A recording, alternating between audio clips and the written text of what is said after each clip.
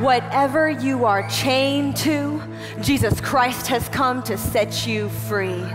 Whatever pieces of your past you hold tight to, there is a Savior who paid your debt so you can let those memories be. Whatever you are so used to being defined by, the Son of God has come to speak truth to those lies. And I know this to be right because he did all that for me.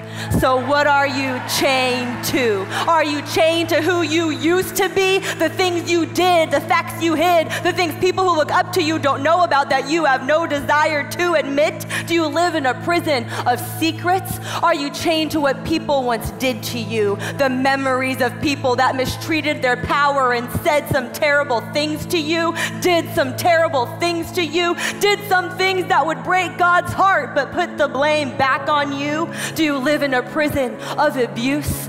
Are you chained to what people expect of you? The expectations that you can't shake, that every day steal a piece of you? Do you live in a prison of not feeling good enough no matter what you do?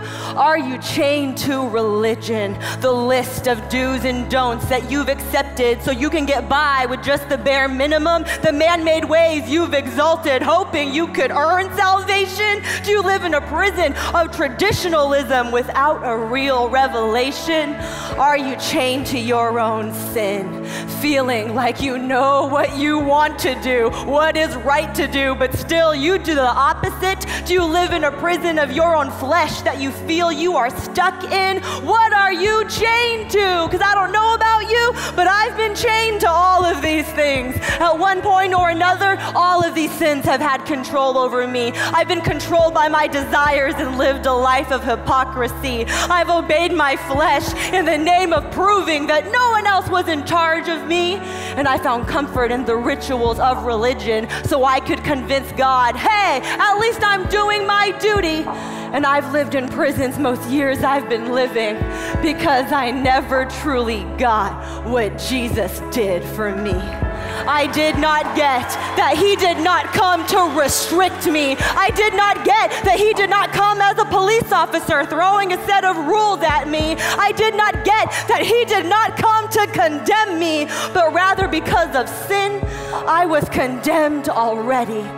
So Jesus came to be a friend, to give his life, to set his friends free. I did not get that Jesus coming, dying, being buried and rising now changes everything. For though we have been chained to so many things and have been used to being a slave, Jesus said, that's unnecessary. I am creating a new way. I came, died, and rose to life so you could accept, you too can resurrect, and you can have a new life in me. Your chains are who you were. They're not who you're supposed to be.